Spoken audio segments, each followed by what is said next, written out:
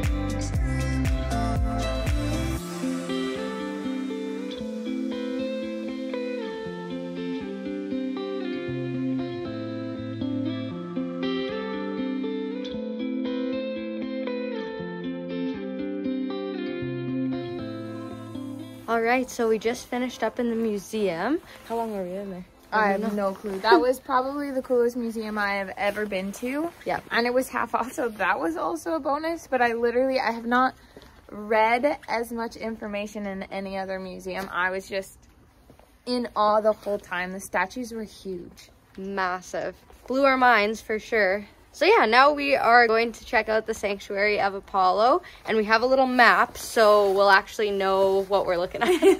Everything is so green here. All of the places that we've been to so far have had a mix of green and like brown, but this is absolutely beautiful.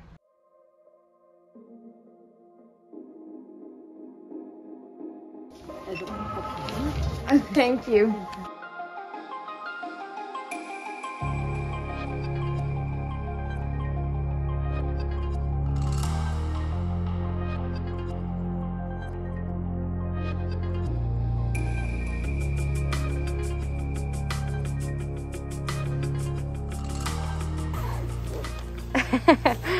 Why we didn't do the outside first, I don't know. So this would probably be one of the more significant ruins here. This one is the treasury. So they've done a really good job at restoring it. Lots of the details were in the museum that they found, and then they've just kind of made the base here at the actual Sanctuary of Apollo.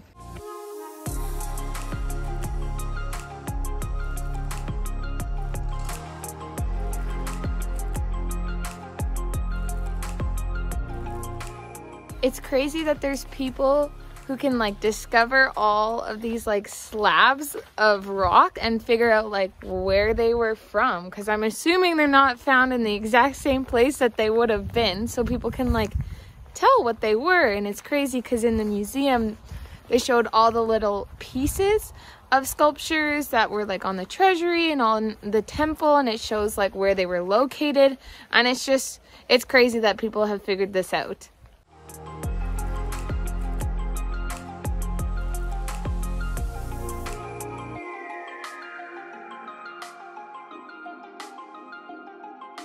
So behind me is the Temple of Apollo. It's definitely the most prominent building at the Sanctuary of Apollo. There's only a couple pillars left. Some was in the museum, but a lot they just haven't rediscovered. But if it was in its full force, like this thing would have been absolutely massive. It's really hard to comprehend when not everything is there, but it's definitely a really cool sight to see.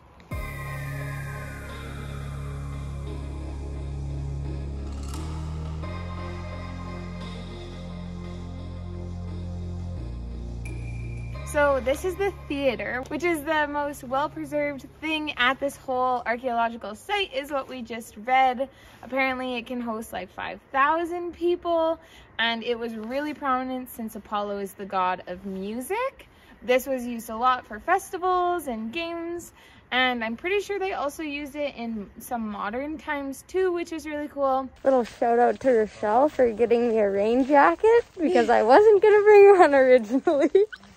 And today is a good day to have one.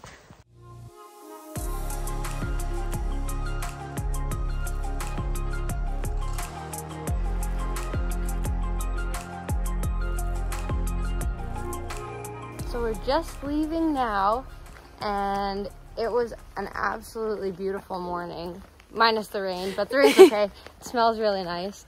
But yeah, I'm really glad that we paid only €6, and we were probably in the museum for well over an hour. Absolutely. And it was so stunning, and it's just, you read up on so many things that you don't learn about in school, or if you do, it's just a completely different experience being here and reading it. So very glad that we did this. Yeah, and we would definitely recommend doing the museum first and then going to the archaeological site afterwards, because then you get more out of the signage and like more appreciation for like what would have stood there and everything like that. So definitely do the museum first. All right, so we've just been walking around, taking our time today. Went to a little coffee shop. That's really nice. We mainly had to go to the coffee shop because we needed to ask some locals where in the world the bus station is, because there's a sign for the bus station, but it's all boarded up. You can't get inside. So we went to the coffee shop and asked the worker there. So the worker told us that we had to go in the restaurant beside it. Yep. So I was still at the coffee shop. Robin went, did a couple laps by the place, trying to figure out where to get these tickets, and she just came back to the coffee shop because she was like, this makes no sense. So we went back together and we just walked in, and the man figured that we were probably looking for the bus. He just said, bus tickets? And we just said, yes. So he just rang us through at the till in the restaurant. We got our tickets. They're very legit. So hopefully we can just get on the bus no problem tomorrow. Alrighty, so Robin and I are off to our favorite supper spot. We went there yesterday, but we told him we'd be coming back, so we have to go tonight. And we're gonna try a little bit of a different menu. So we're excited to show you guys what we get. We also have to walk there in the rain. It is extremely cold and wet outside. Oh, it's not even raining that bad. No, we'll be good. We missed the dump. Yes.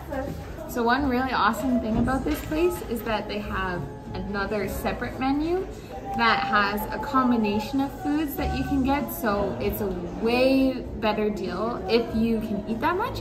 I'm not sure if we'll actually be able to finish it, but we need lunch for tomorrow, so hopefully this will act as both. I'm pretty sure Narissa knows what she's getting, but I took a photo of this yesterday knowing we were gonna come back, and I have been debating all day of what I'm gonna get, and I still don't know. There's so many good options. I am going to do the spinach pie, and I'll also get tzatziki with a Greek salad, and then I can pick between baklava or ice cream for dessert for only €10. What a steal of a deal.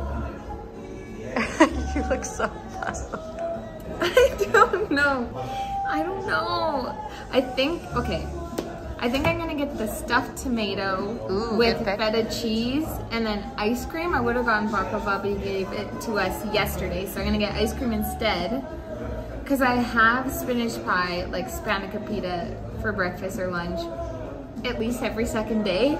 So that, like, I can't get that. I had moussaka yesterday. So the stuffed tomatoes that Narissa had looked really good, so I think I'm gonna try it. They brought us more bread. I'm so excited and so glad that we came back here. And we just ordered, so food should be here soon. All right, so the first two parts of my meal came out. I got my tzatziki and I also got my Greek salad, which a traditional Greek salad here is there's no lettuce. It's just so many vegetables in huge chunks, and then a huge slab of feta cheese, which I'm so excited about because I love feta cheese. And there's no bread to go with my tzatziki, but I just tried some with some of the bread for our other dips, and it is so good. I can probably eat it just by itself.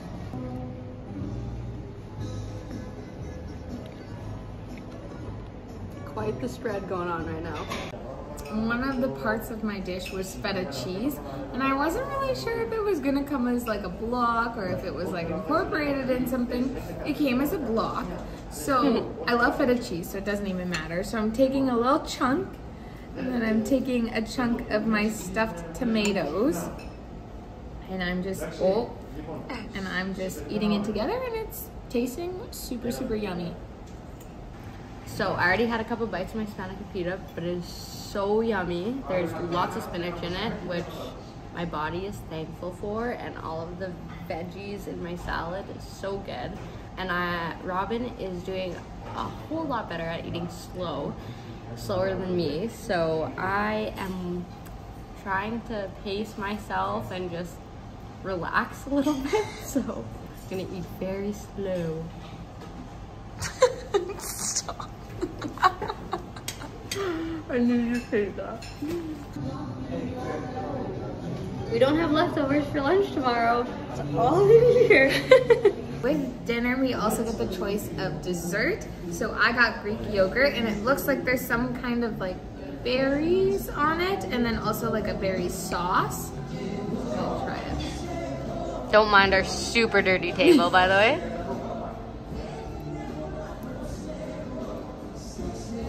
That's like a, hold on. That's like a sweet syrup on it. It looks really yummy. But also like blueberries. It's super, super yummy. And I just got the same dessert that we had yesterday, the baklava, because it was so delicious. As you can see, I'm about halfway done.